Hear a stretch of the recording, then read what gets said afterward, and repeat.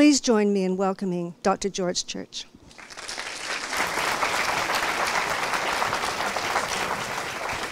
Thank you very much. I will be making some forward-looking statements since future is in the title of my talk. It doesn't necessarily mean I'm advocating them or that I am optimistic. It means that in order to do engineering long-term planning, you need to think about, and cautionary tales are in order. Like building a cathedral, you might have to plan a century in advance. This is my conflict of interest slide. I'm highly conflicted.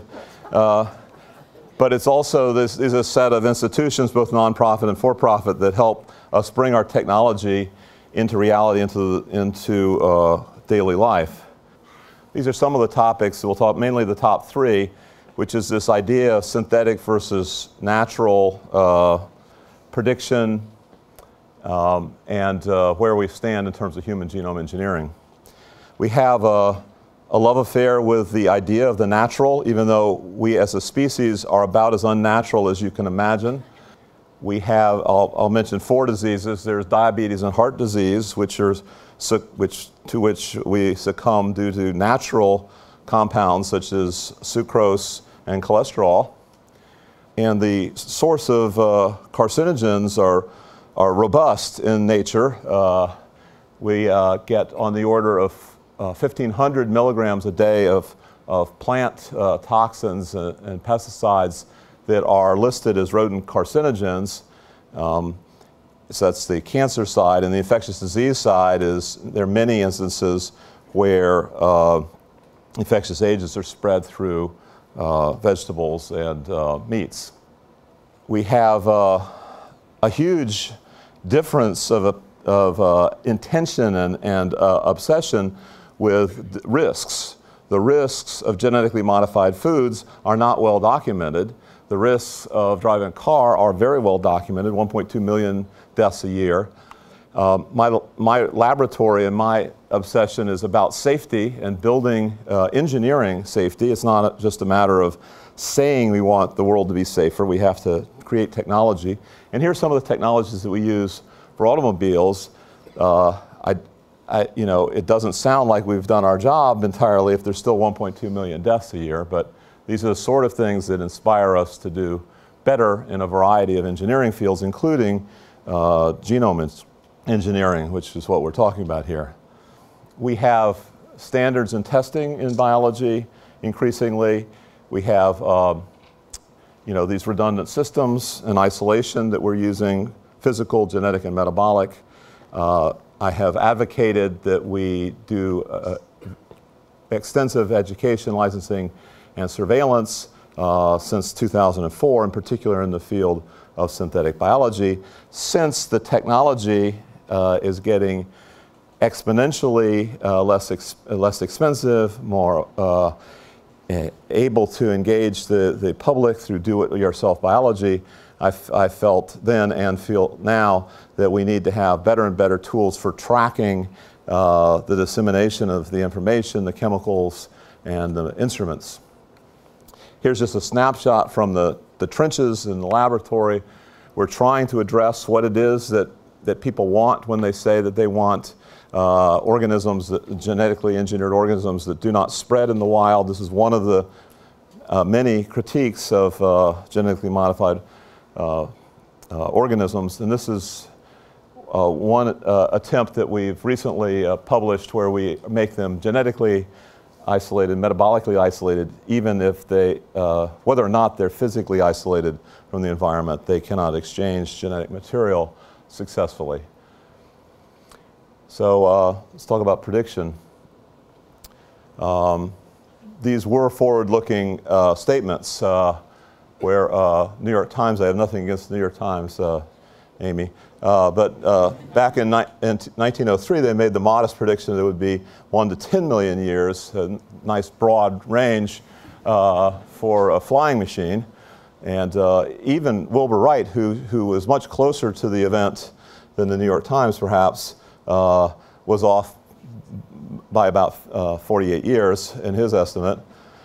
And so we make such mistakes, and And even within my field, my fields of computing and biology, we have these two trend lines, sometimes called Moore's law. It's not really a law, it's a trend. It could deviate from the line at any point.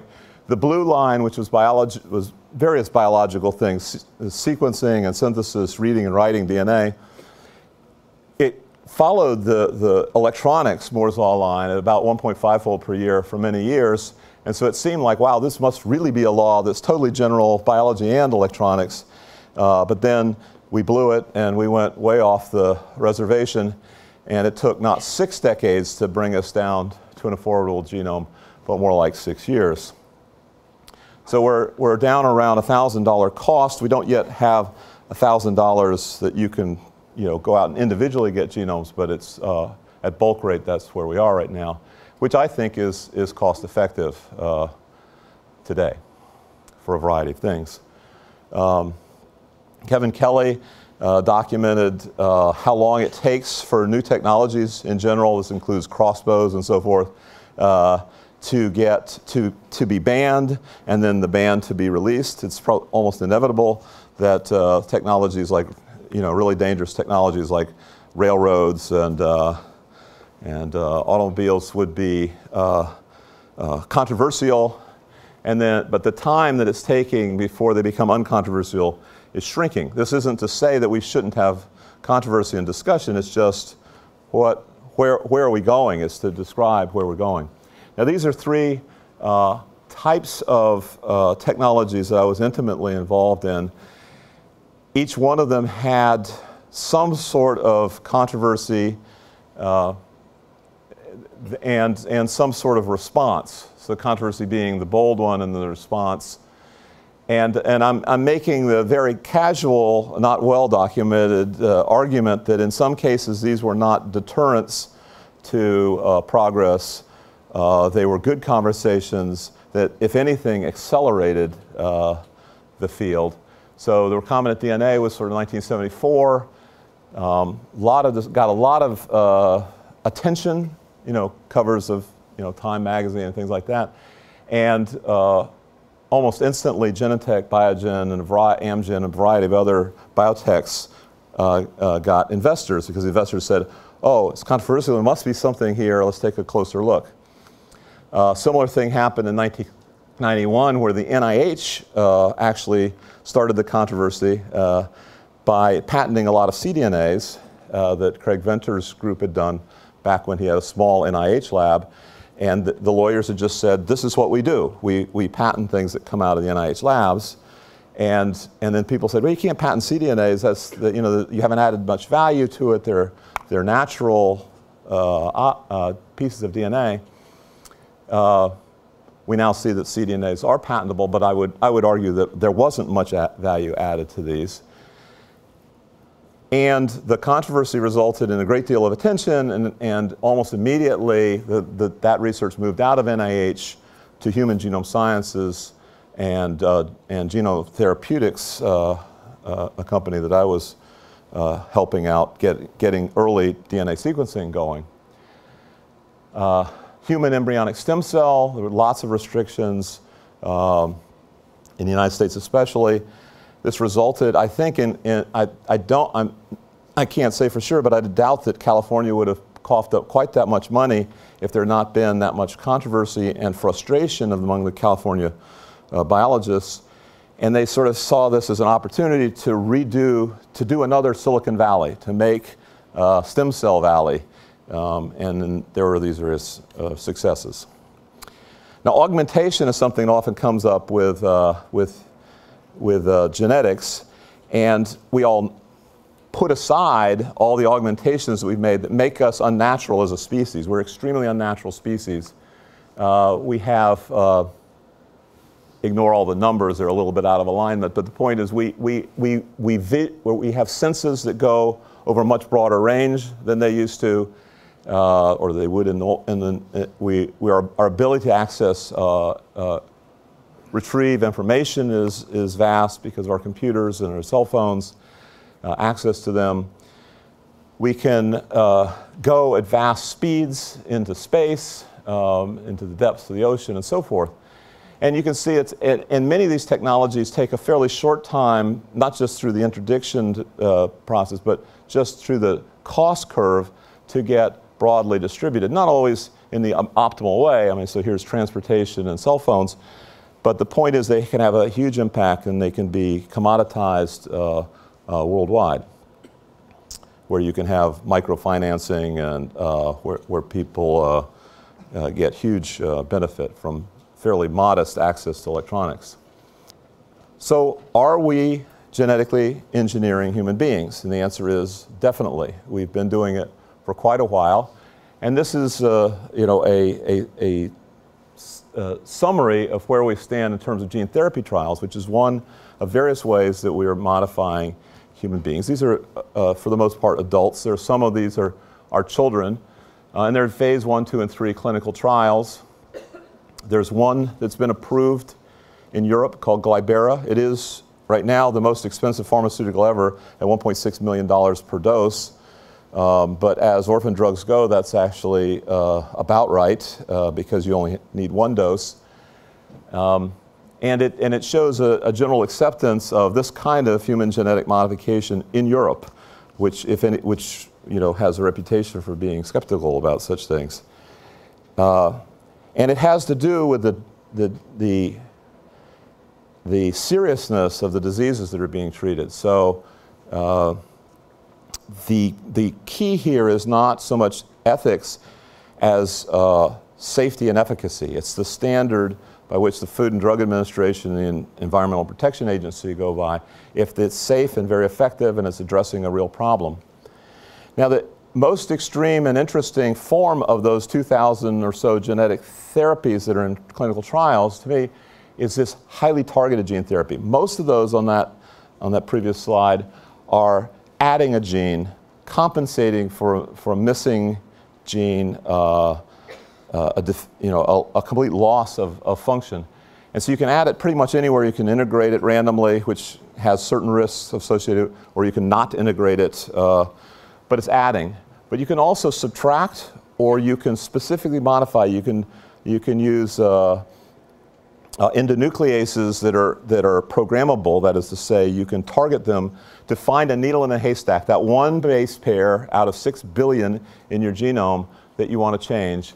And in this case, this is kind of this is the earliest of these that's making it through clinical trials.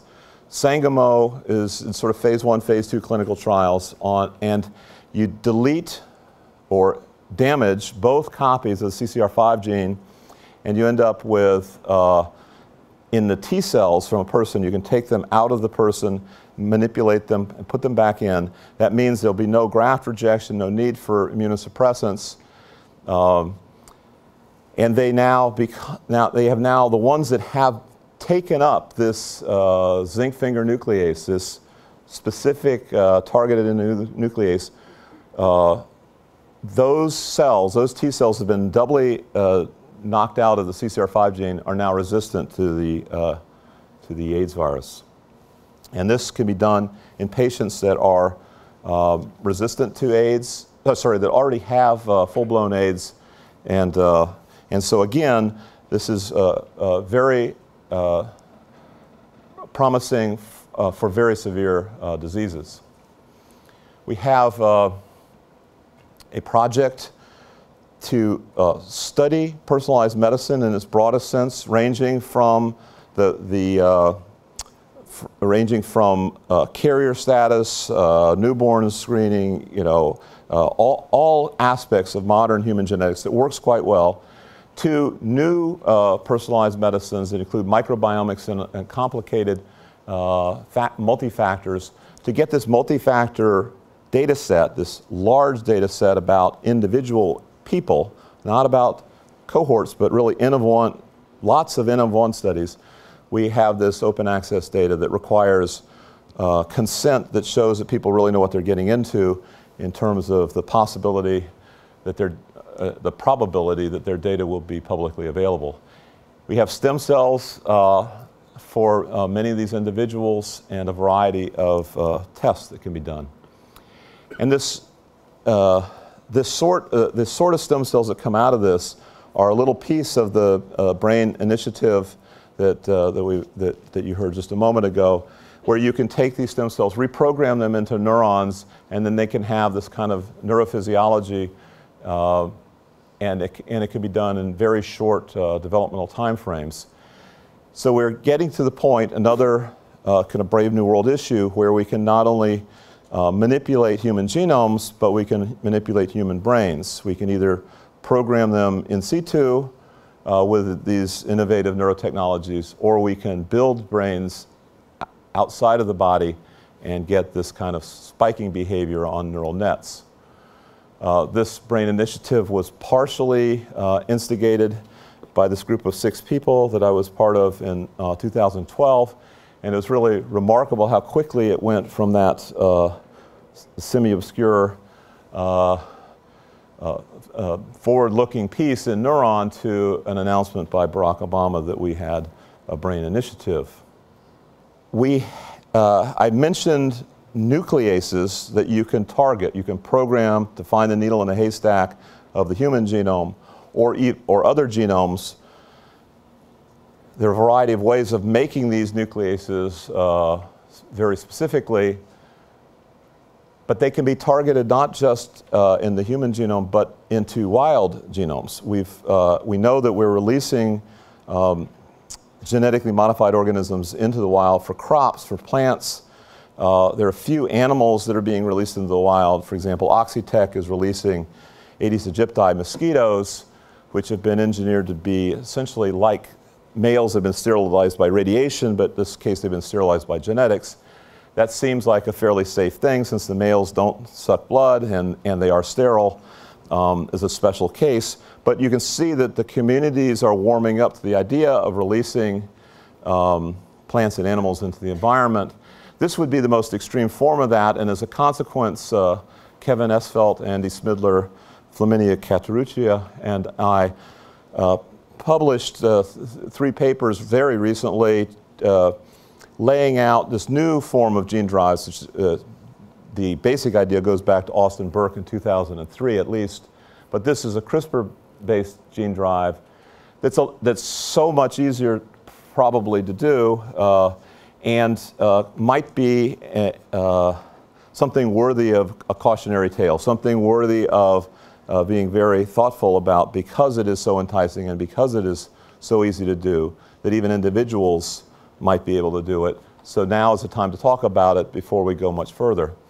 Now, since we published these papers, we've already now done it, experiments on gene drives. This is not published in yeast. We've done it in yeast because they have such a rapid generation time. This method is directed at sexual transmission, where you can correct spread a desired package through a wild population, or in this case a laboratory population, exponentially, so all the offspring have it.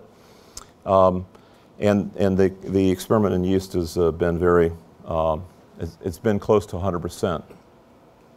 This is the kind of the simple version of how it spreads. This is decidedly not like the Gregor Mendel peas that we saw a few slides ago in Paul's talk. This is something where essentially you introduce one or a few mosquitoes into the population that have the gene drive, and it spreads exponentially to all of their offspring and all of their offspring's subsequent matings until it is throughout the population. And it can spread packages such as resistance of the mosquito to malaria. So you're not actually hurting the mosquito, but you're making them so they no longer can be vectors for malaria. Or you could make it so that there's a little, that you only get transmission of the Y chromosome, in which case you'll eventually result in decrease in the mosquito population. This is a little more technical of how what's happening behind the scenes, but you basically have the blue cassette in the upper left that is on one chromosome in one specific position. So this is selfish DNA. It's not DNA that is